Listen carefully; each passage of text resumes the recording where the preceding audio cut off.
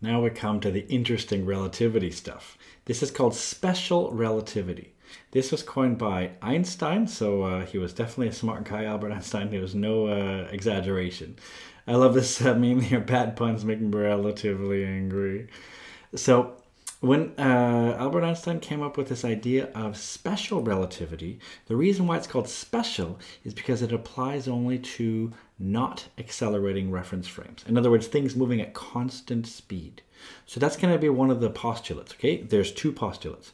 One of them is that the speed of light, in other words, c, the speed of light here, it's constant in all inertial or non-accelerating reference frames. That doesn't sound like much, but that one right there is probably the most mind-blowing thing. What it really means here, first of all, we have to know that this inertial frame means not accelerating. See, general relativity, that's for accelerating frames. And that gets way more complicated. So thankfully, we don't have to go into too much detail for it. We do that more in the higher level version of the option. And there we still don't do so much of the math. But we do get pretty deep into special relativity. So we're going to do that one. It's considered the easier one. You're going to see it's a little bit mind-blowing too. So we're going to see that, yeah, the speed of light is constant in all inertial, non-accelerating reference frames, which is crazy. What that means is that if you're driving in a car, now imagine this, if I'm driving in a car and I'm going 100 kilometers per hour, and you're driving in your car coming towards me at 100 kilometers per hour, like you're also driving 100 kilometers an hour, then if I'm in my car, I'm going to think that you're going towards me at, let's see, 100 plus 100, that'll be 200, right?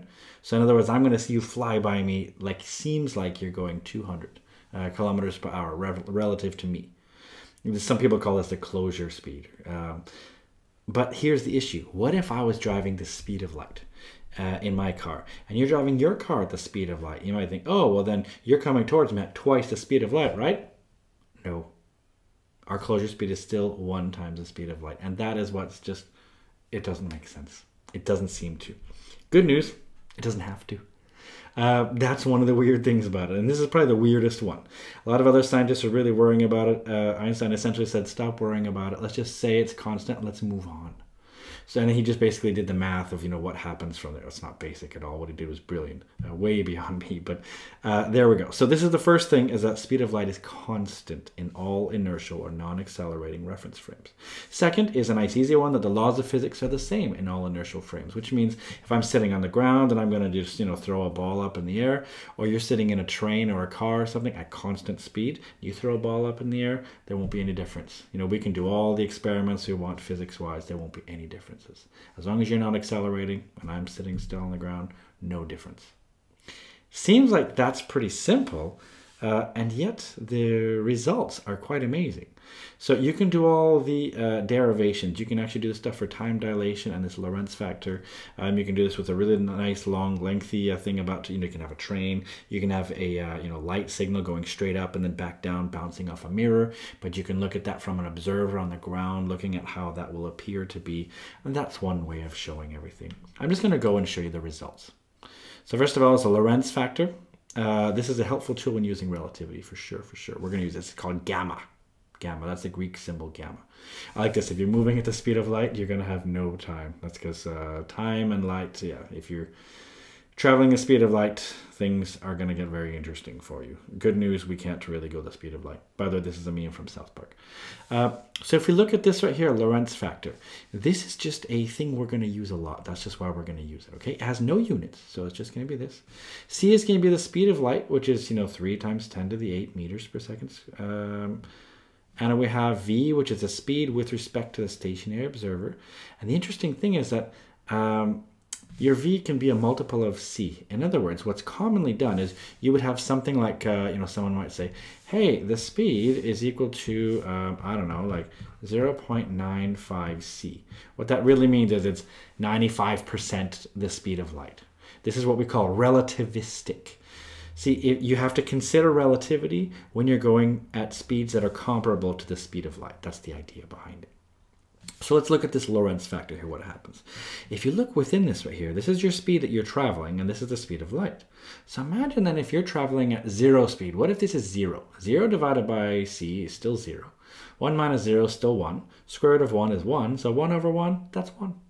That's why this graph actually starts off right here.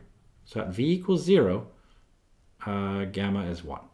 But what's going to happen is the other extreme is that what happens if you get to the speed of light, c. Let's make this c here. Just imagine that in your head. C squared over c squared, that's 1, isn't it? 1 minus 1 is 0. Square root of 0 is 0. 1 over 0 is, error. It's undefined. So that means this thing right here is asymptotic. That's why you don't have to memorize this graph, but it helps to sort of know what it does. It means it'll be something that'll curve and it'll go sort of up to infinity here. So it won't ever reach it.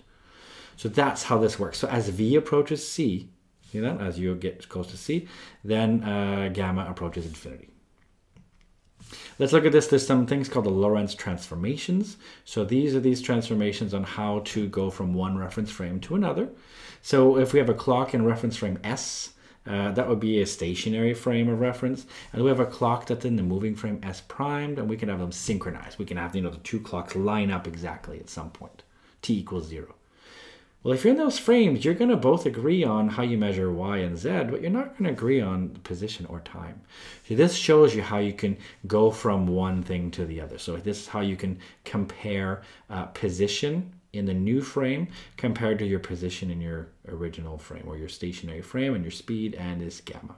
This is, again, if it's relativistic, if you're going, some considerable fraction of the speed of light. Don't you notice this looks just like the Galilean transformations, just without the gamma? So there you go. And these are actually pretty easy to use. You just think, okay, position, that's going to be in meters. Lorentz factor has no units. This is position in stationary frame.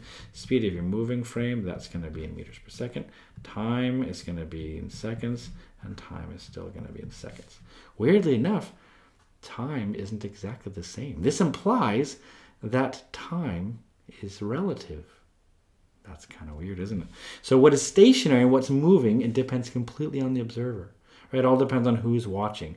That's why we're always going to say speed's relative to someone or measured by someone. So you can be in the train, like this example I showed you in the last video. With that video that I showed you from Top Secret, for example, you can be in the train and you'll think that you're the stationary one. It's like the background is moving. So that's sort of how it works.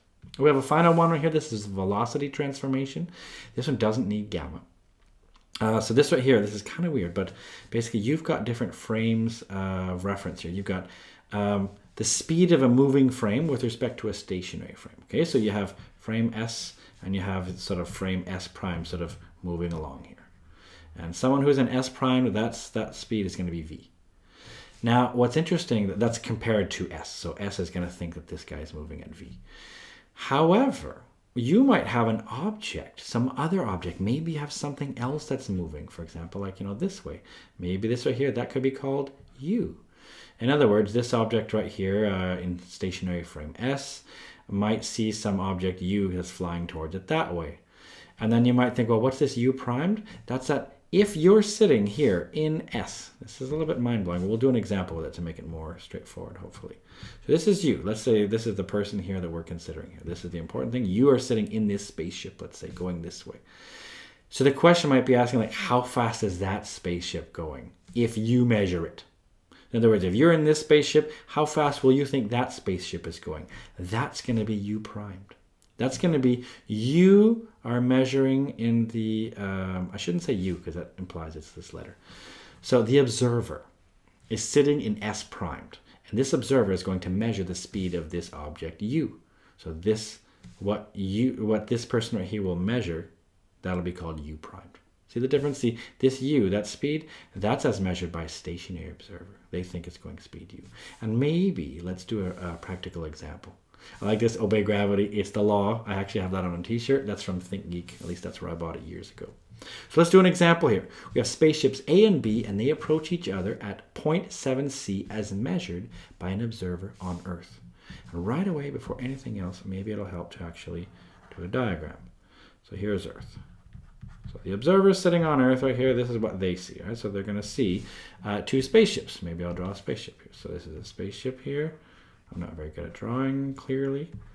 So this is this person right here, and we're going to have another spaceship right here coming towards. Let's just say like this. So let's consider which ones are this. So this is A and B. Let's call this could be B, I guess. This could be A. This could be the ship. So this is the person on Earth. They think that this speed right here is going to be 0.7 C. And they think that this person's also going to be going 0.7 c. But the way I've drawn it, I need to have one of them be negative. I usually like to say right is positive and left is negative, just like we do on graphs. So in this case then, because see, look, we're looking at if you are in ship B, this is the important thing. This is what we're considering here. If you're in ship B, how fast is A moving relative to you? In other words, how fast will you think spaceship A is coming towards you? Obviously, we know this speed, right? On Earth, they see you in, I shouldn't say the word you. On Earth, they see this spaceship B, which is where you're sitting, is going at 0.7 c compared to the Earth, as measured by the Earth. But so is A. So let's look carefully at the letters here and how we should define them. So do you notice we have this one right here? Maybe I'll just copy and paste this actually. Maybe that's going to be a good idea. See if this will help. Although this will probably be huge now. Let's see what I've done here. Yeah, that'll be okay. So let's use this then. That's always nicer to compare them. So let's say I've got them, I'll draw it like this in different letters maybe. There we go. So I should call this V, because V is the speed of the moving frame, right? That's the observer sitting in the moving frame. So I'll call that V. And then the velocity of the object as measured in S in the stationary frame. Oh, so that's going to be U. But I have to make one of them negative. I'm going to make V negative because that one's going to the left. So maybe that makes more sense. And by that, I hope it makes sense now. We need to actually find U primed. We need to find the velocity of the object, in this case, spaceship A, as measured in the moving frame S primed, which is me, the observer here. Maybe I can call this. So here is S. This is going to be S primed. Wait, I should be careful. That is not S. This one right here is not S. But this is S primed. Because frame S, that's Earth. So you are sitting in frame S primed here. This is what you will measure. So let's actually do the math. Now you'll see it's not so bad at all once we have it all figured out here. So let's do it. We've got U primed is going to be U minus V.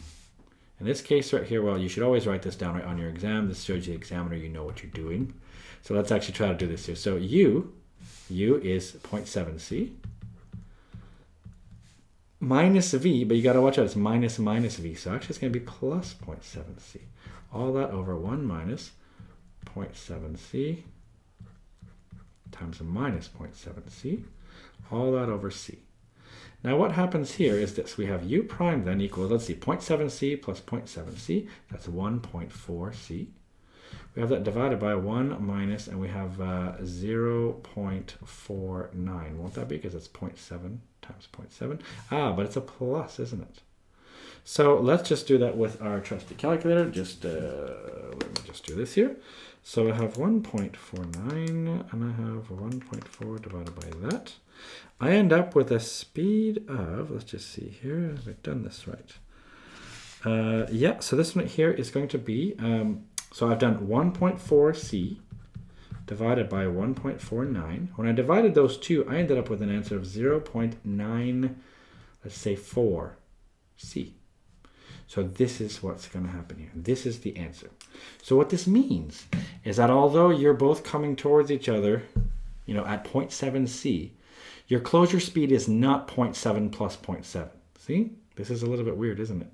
You would think it should be 1.4. You'd think that, you know, if you're going 0.7 c and the other spaceship's going 0.7 c towards you, you'd think that the closure speed should be 0.7 plus 0.7, which is 1.4. But nothing can go faster than the speed of light. So that's what you notice what happens here. If you do the transformation, you'll end up with 0.94 c. See? You haven't gone faster than the speed of light, so everything's okay.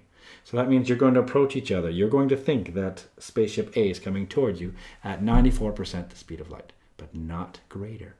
Turns out that's how this works. It's pretty amazing, isn't it?